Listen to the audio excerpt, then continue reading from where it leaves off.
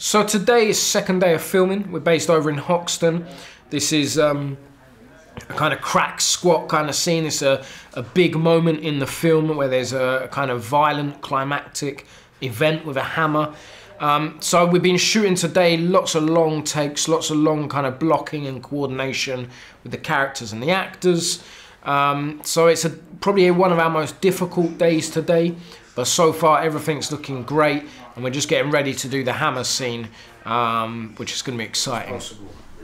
So that then you see Largy jump up and he's out, and he comes and does the door thing. He'll answer her, he'll even bring her in, bring her to here. She buys the rock, she'll end up sitting in this corner. And this whole time it's kind of like George has kind of stood here in this area and we're dirtying that whole thing there.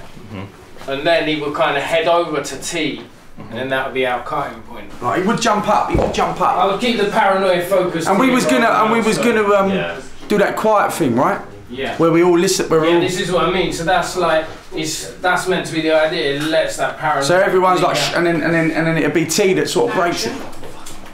Following the conversation, Ron. The scene today that we're working on is probably the biggest set piece throughout the whole film. It's a crack house, and Nicky's up there with his sort of his new lover, and the drug taking is sort of gone on to another level really. So it's gone past sort of like the fun time, and they've been using drugs for so many days now, maybe like 2 or 3 days, and Nicky's definitely starting to lose touch with reality, and the paranoia's set in. The violence.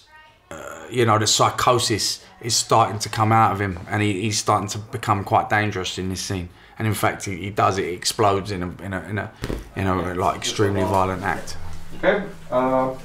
It's about paranoia, I guess, and you really see the lead character's transformation into utter sort of delusion, I guess. You know, he just sort of goes from loses complete and utter touch with all reality.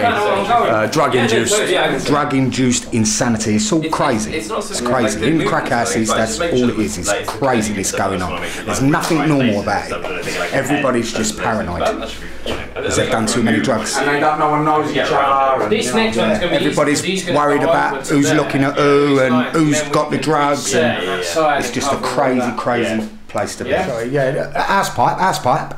Wait, I'll give you 1 million fucking house pipes. Stop asking me now. Hold on, you sorry bastard. This is my fucking house. If you don't like it, fuck off somewhere else. Don't take the fucking piss out of me, mate. I'll fucking do ya. Yo! What's going on? T, my missus might turn up. If she does, I'm not here. If he comes...